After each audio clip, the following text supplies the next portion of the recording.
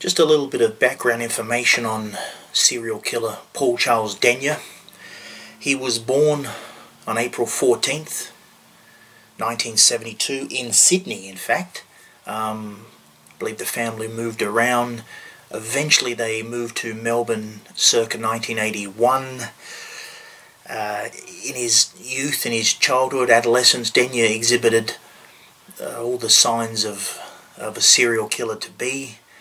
For example, he slashed the throat of his sister's teddy bear. I believe he killed the family cat. As he moved into his teenage years, there was more antisocial behaviour, such as I believe he stole a car, and there was an assault on a fellow student at school. As he graduated toward his late teens, 20s, and left school at some point, he struggled to hold jobs. I believe he held multiple jobs for short periods of time, and things began to escalate in 1993, in February 1993, which would make him 20 years old at the time, just short of his 21st birthday, when he began, as he later described, stalking women in the Frankston area. And he zeroed in on a particular woman, a young woman named Donna Vaines, I believe her name was, and began to terrorise her with anonymous phone calls, until one night, when the woman was out, I believe with her boyfriend, partner, husband, Denyer actually broke into her unit in Seaford and brutally murdered the family cat, mutilated it. I believe he also killed 2 kittens, and he wrote a death threat on the wall, something like "Donna, you're dead," or something, or words to that effect, and strangely, and placed pornographic imagery of, pornographic magazine cutouts on the walls. So this was the lead up to Denyer's murders, which of course began in mid-1993. At the time of the murders, he lived at 186 Frankston, Dandenong Road, and it was here where Denyer was later first spoken to by police.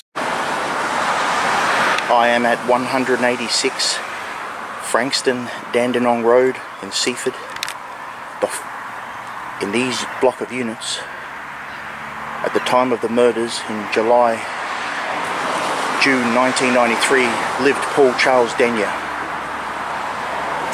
When he committed his 3 murders, Denyer was living in this block of units. Now, unfortunately, there's 4 units, and I could not find the exact number of the unit Denyer lived in, only that he lived in one of these. But let's go and have a quick gander.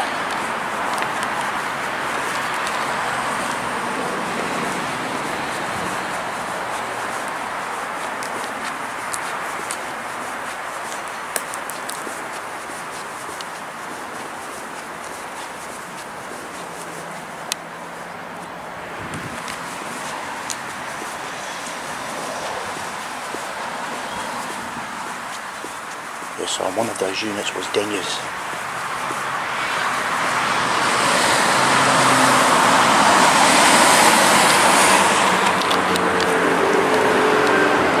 This is where he lived, in these block of units on 186 Frankston, Dandenong Road, Seaford, the former home of Paul Charles Denyer.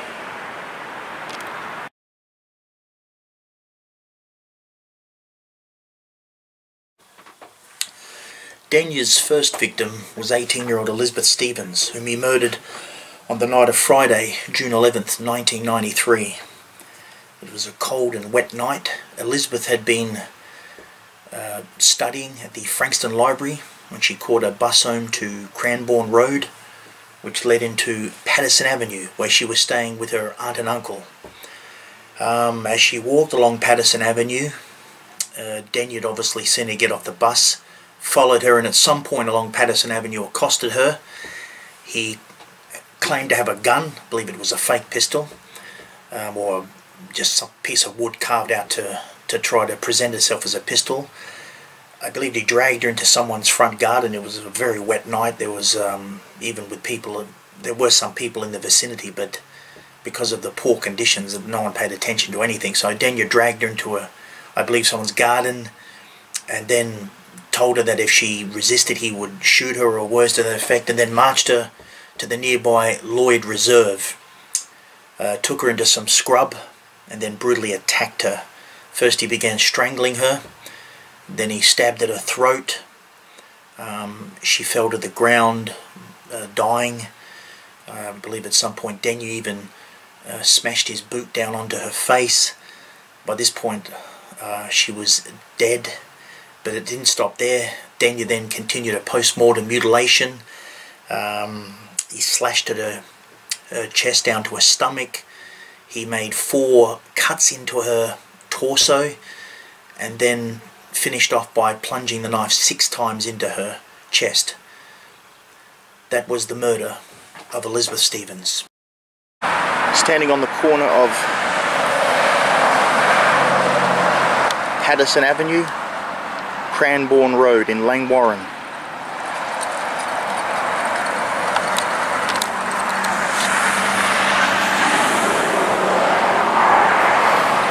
Denya's first victim was 18-year-old Elizabeth Stevens, who was murdered on Friday night, June the 11th, 1993. Now Elizabeth got off a bus, and there's a bus stop not more than 50 metres from here, which may have been the one she disembarked from. Walked down this road and here into Patterson Avenue where she lived. At the time, Elizabeth was studying, I believe, at TAFE in Frankston, and she was staying with her aunt and uncle here in Patterson Avenue. And somewhere along this road, Paul Denya struck. Now, I'm not sure what house Elizabeth was staying in, or of course exactly where Denya accosted her, but she was murdered and her body found in Lloyd Park Reserve, which is at the end of this road. It's a bit of a walk, and apparently Denya forced her either at knife point, or I think he used a fake pistol, and forced her to walk to the park. So you have to assume it wouldn't have been that far. I believe it was a very wet night. And that type of activity might not have been observed, but somewhere along here on Patterson Avenue, Elizabeth Stevens was abducted by Paul Denya. I'm at the very end of Patterson's Avenue, in what enters into the reserve area. And was this the way Denya forced Elizabeth Stevens into?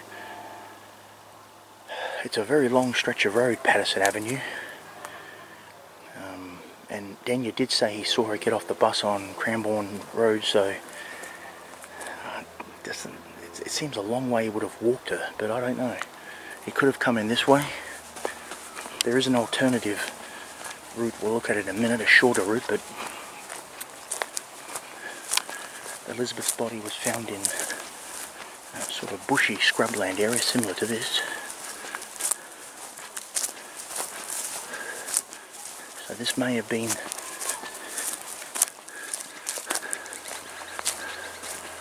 Lloyd Park Reserve. The oval is just where you're looking now.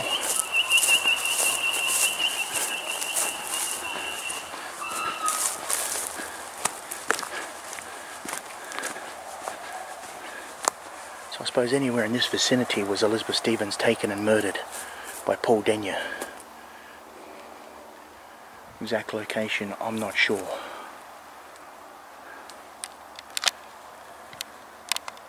Conversely, Denya could have let Elizabeth in through this entrance to Lloyd Park Reserve. There's the oval over there, and obviously Elizabeth's body wasn't found in that location, but it's a large reserve, and there are lots of areas, scrub areas, that could have happened. So, but it definitely happened in this area, and Elizabeth was abducted on Patterson Avenue and perhaps marched in this way. This road leads off to Patterson Avenue into Lloyd Park Reserve.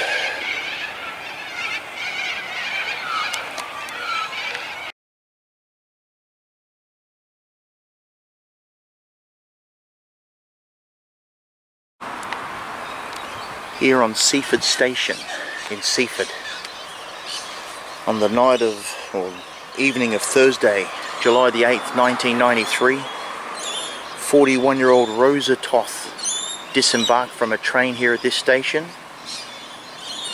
at approximately 5:50 p.m.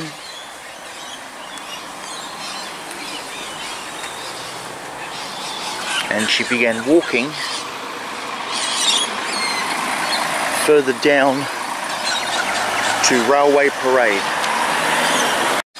Rosa Toth was walking along Railway Parade here, which is in front of the Seaford North Reserve,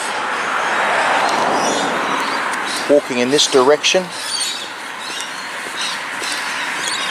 here on Railway Parade in Seaford, and coming up is a toilet block.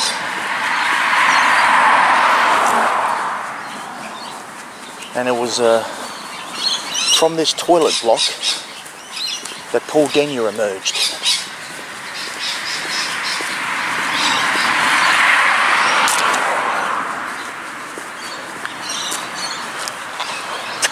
That is the toilet block right there that Denyer emerged from and attacked Rosa Toth.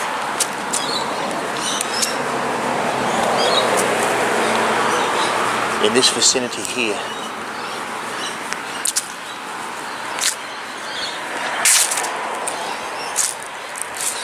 He attempted to drag her into this area, but she fought off and managed to flee. She was definitely the lucky one. So unable to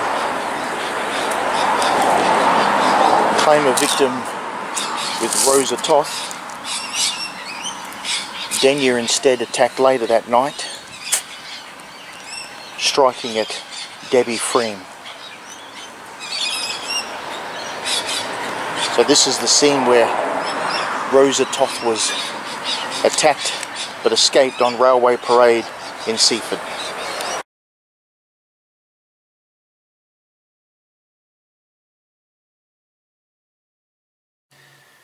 Denyer's second victim was 22-year-old Debbie Fream, who was abducted and murdered on Thursday evening, July the 8th, 1993. On that particular Thursday afternoon evening, she was at home in Cannonook Avenue in Seaford, and where she lived with her partner, a man named Gary Blair, who was working the afternoon shift and wouldn't be at home that evening, and Debbie invited one of her friends over, a man named Russell Hayes, for a dinner.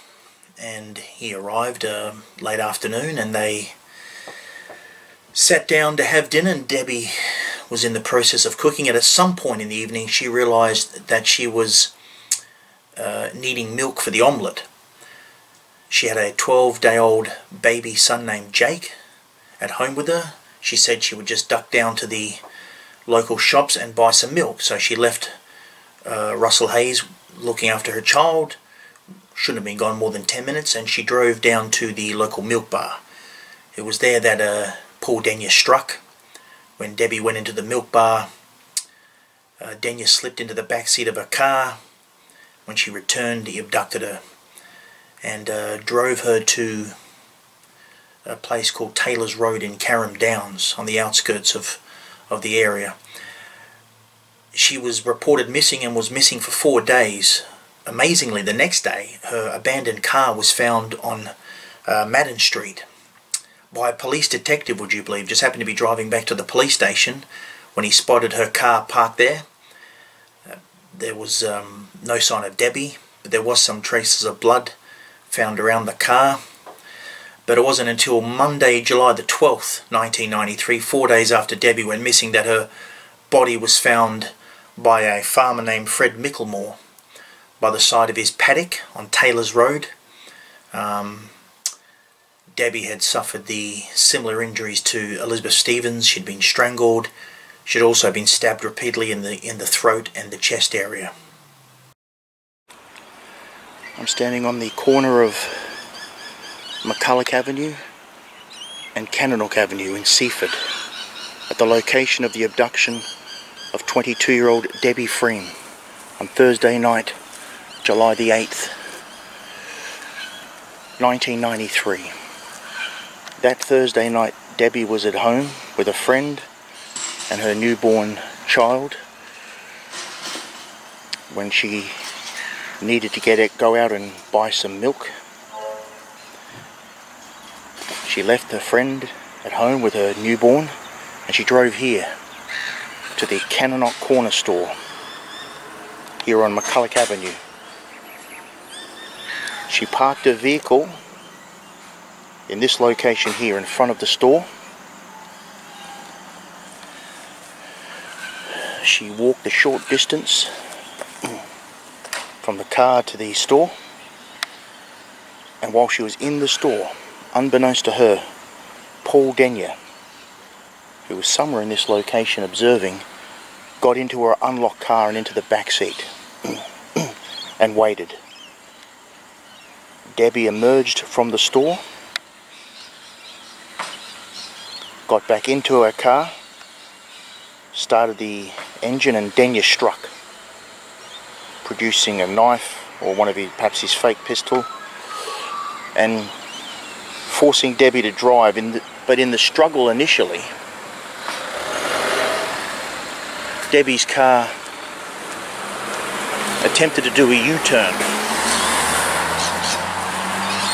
in this location here, but in doing so, the car momentarily lost control and crashed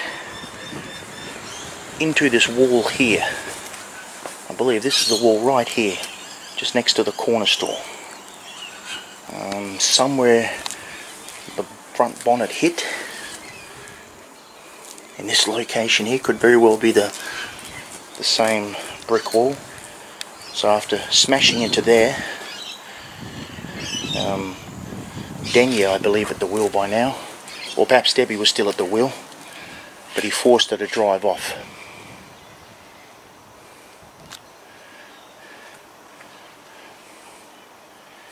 Denyer drove Debbie to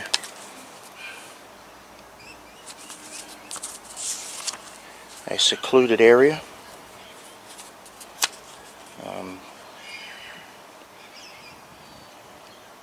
on Taylor's Road at Carrum Downs, where she was murdered and her body dumped. But this is the scene of her abduction. So Debbie would have, as I said, she would have parked her vehicle right over there, got out, walked into the corner store, come back out where Denyer waited, and Denyer struck here on McCulloch Avenue in Seaford. I'm in Madden Street, Seaford. In this location, Paul Denyer abandoned Debbie Fream's car on the night of Thursday, July 8, 1993. After abducting Debbie, driving her to Taylor's Road, Carrum Downs, where he murdered her, of course he had to dispose of her vehicle, and he chose randomly Madden Street here.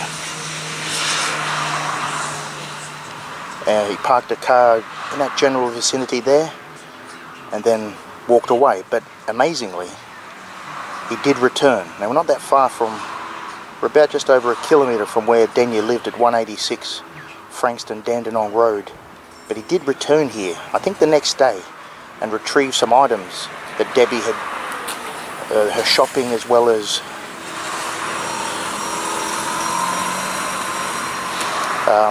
maybe her person, etc.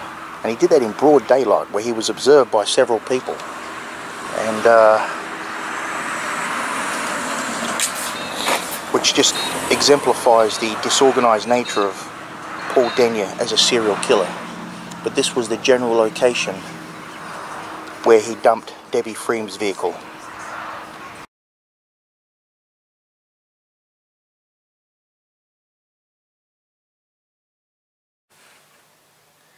Denyer's final victim was 17-year-old Natalie Russell, who was murdered on Friday afternoon, July 30th, 1993. On that day, Natalie had been driven to school. She lived not that far from her school, John Paul College, but because of the weather, it had been raining, I believe her mum drove her to school, which meant that Natalie, instead of riding a bike home, would have to walk home. She left school about 2:30 p.m. Onto nearby Sky Road and then into the bike track that bisected the golf course, which led to her residential area. Denyer was obviously waiting in that area. He'd cut a hole in the wire fence and where he dragged Natalie in. The murder of Natalie was both brutal but also Natalie put up a fierce fight. Natalie had sustained a cut to her face. Her throat had been cut. There was a lot of defensive wounds also to her hands, indicating of a struggle. Also in the struggle, Denyer had obviously cut himself, as a portion of Denyer's finger skin was actually found on Natalie's body, which would prove crucial. Well, in the end, Denyer confessed, but it would have been, certainly, if he hadn't confessed, that certainly would have nailed him. Also, strands of Denyer's hair were found in Natalie's hands. So Natalie had put up a great fight, but Denyer was a very large man and eventually overwhelmed her tragically. This is John Paul College on McManus Road in Frankston. On the afternoon of Friday, July the 30th, 1993, 17-year-old Natalie Russell left this school and began walking home. Natalie lived on 56 Forest Drive, Frankston North. To get home, she had to traverse a long and desolate bike track. Tragically, Natalie never made it home, but she would have left this school, walked along McManus until she came upon Sky Road at the far end, turned right until she came across the bike track. Friday afternoon, July 30th, 1993. I'm on Sky Road, heading toward the bike track where Natalie walked on that Friday afternoon, July 30th, 1993. The bike track is a long path that bisects. One side's a golf course. Not sure what's on the other side. But of course, the bike track is now named in Natalie's honour. It has been renamed Nat's Track. And there is a beautiful tribute to Natalie at the very beginning here of the track.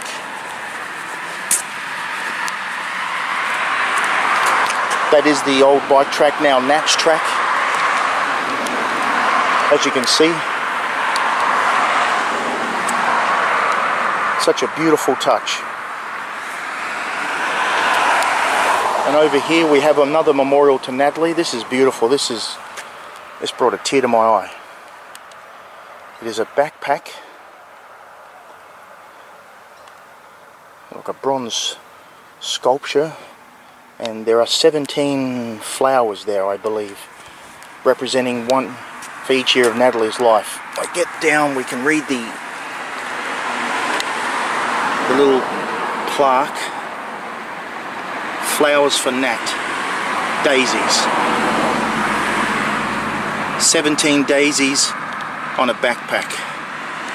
Truly beautiful. And just a bit further to the right is a bench, also for Natalie.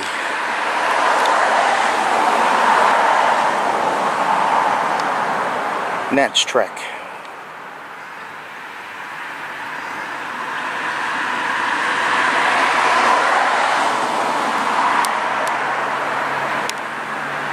That is truly poignant.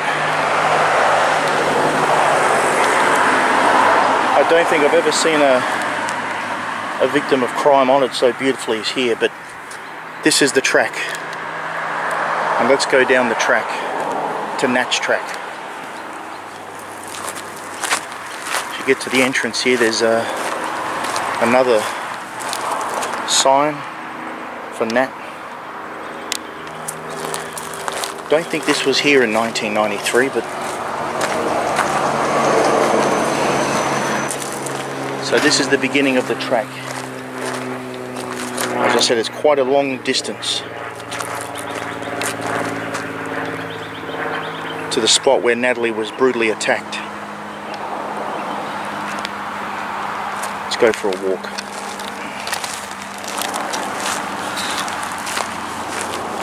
I must admit that my interest in the Denyer murders stems from the brutal murder of Natalie Russell.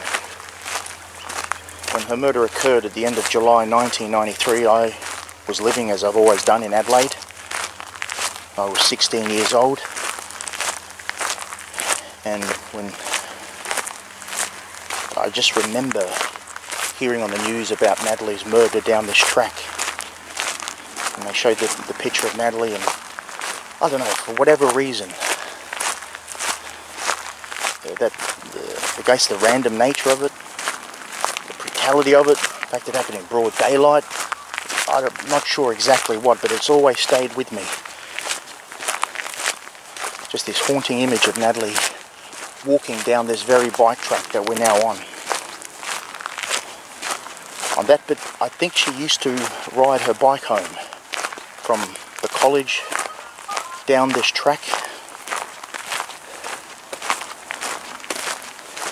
But on that particular Friday, she decided to walk. I think because of the weather.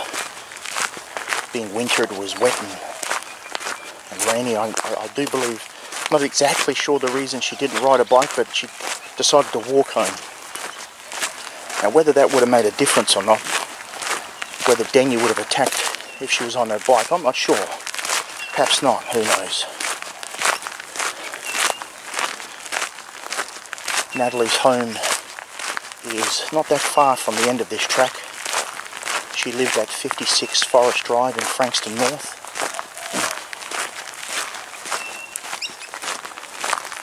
Now we're coming up to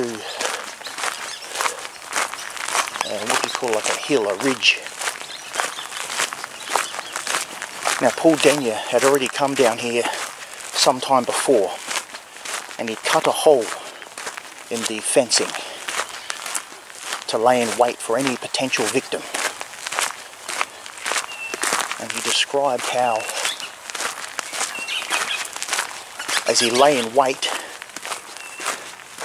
he saw a person emerging over this ridge, which was Natalie, of course.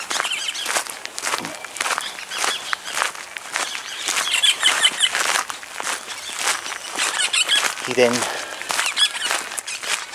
disappeared back into the hole in the fence and into the scrub. As you can see, there's a golf course to the left of me.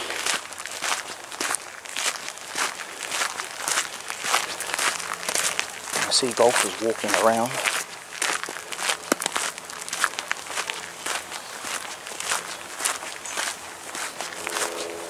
But yes, as he and then he went back into the scrub and waited for Natalie to walk past.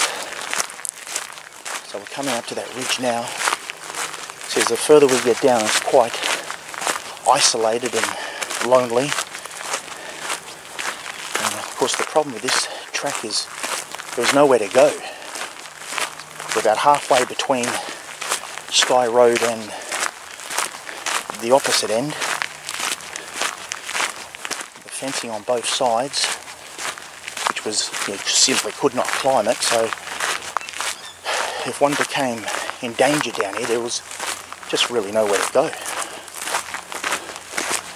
I see that these days they've installed CCTV cameras. So okay, we'll say, Natalie, come up over this ridge.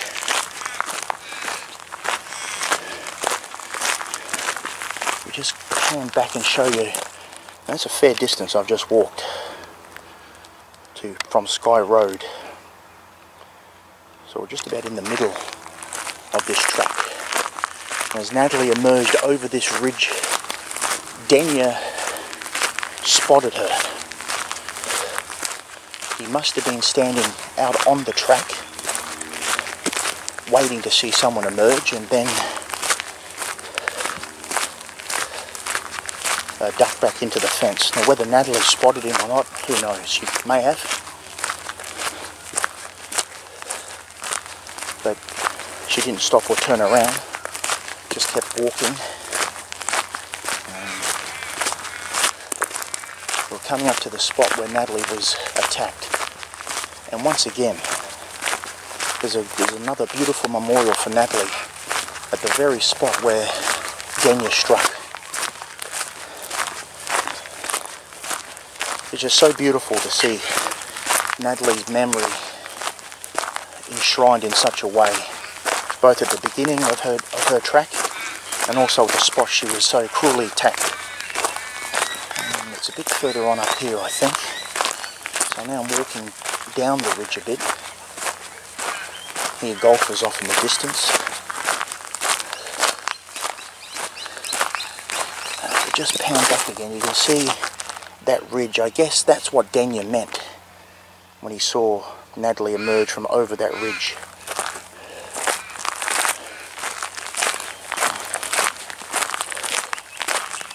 And he waited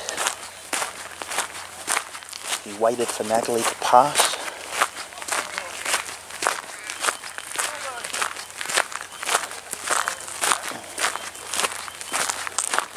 And still a bit further on. In fact, I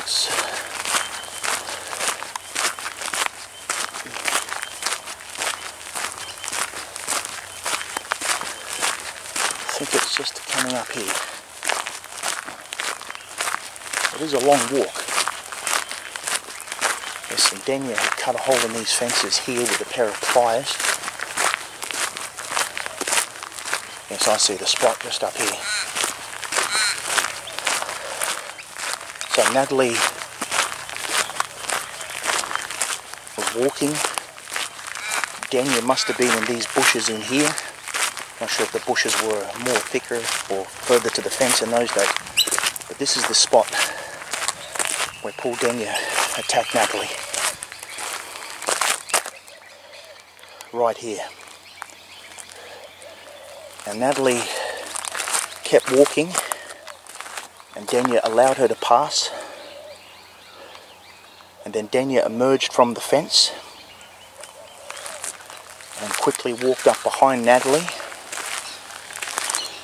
In his police recordings, he talks about walking on the left side of the path where there was grass, where the middle of the vert was dirt. But as you can see now, it's all gravel and dirt. So Denya reached Natalie some point up here, grabbed her from behind, then dragged her back to the hole in the fence, into the bushes, where he repeatedly stabbed her.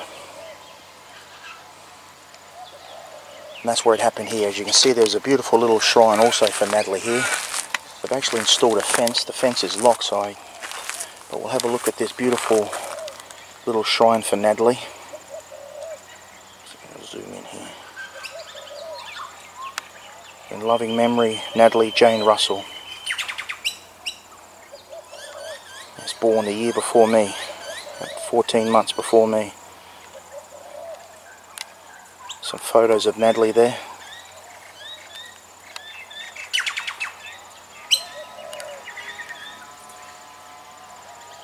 Such a terrible, tragic end. But yeah, as you see there's flowers and Also, I noticed up here there's a sort of a locket. Not sure if that was Natalie's or not. It may well have been.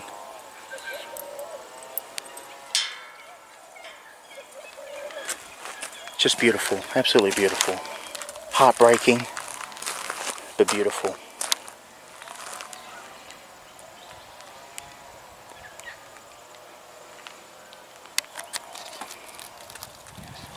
I urge anyone to come here and pay their respects to Natalie. I think that would be the least they could do. But this was the spot.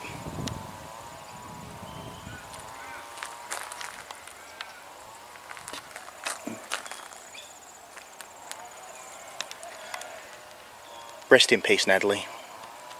I'm directly across Nat's track on Sky Road, and it was here that Paul Denya's serial murders came undone. He had parked his car in this vicinity on Sky Road so he could observe the track.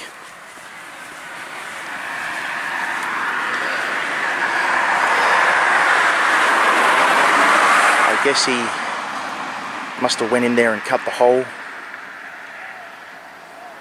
But what exactly, he was sitting in his car in this area parked on Sky Road.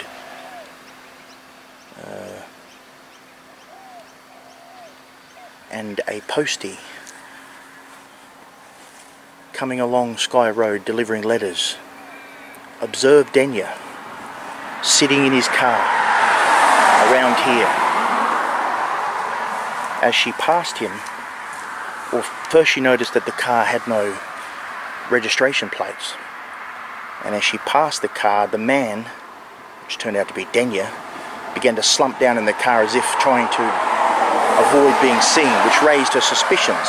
That doesn't sound like that much, but to her eternal credit, she thought this was suspicious. Obviously there'd been 2 murders in the last 2 months in this area, and she went into a house somewhere along here and reported her suspicions to police. A police car rolled up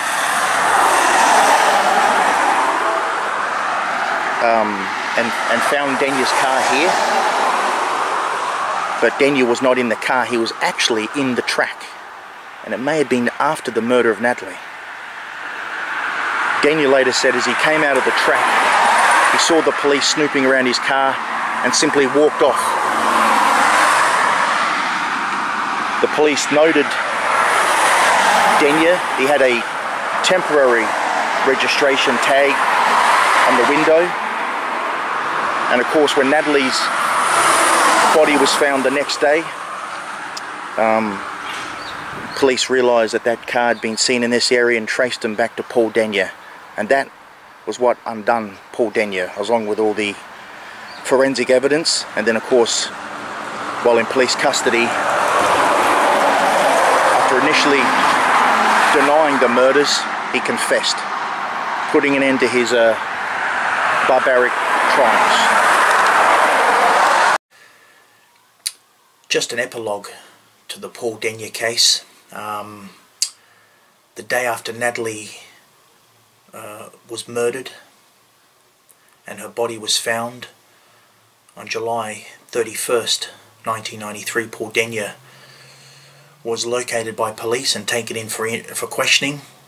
At first he denied any involvement in any of the murders, but as the night wore on, the police requested a blood sample, DNA sample, something like that, and I guess Denya figured the game was up, and he then confessed during that long night. Because of Denya's confession, there was no need for a trial as such.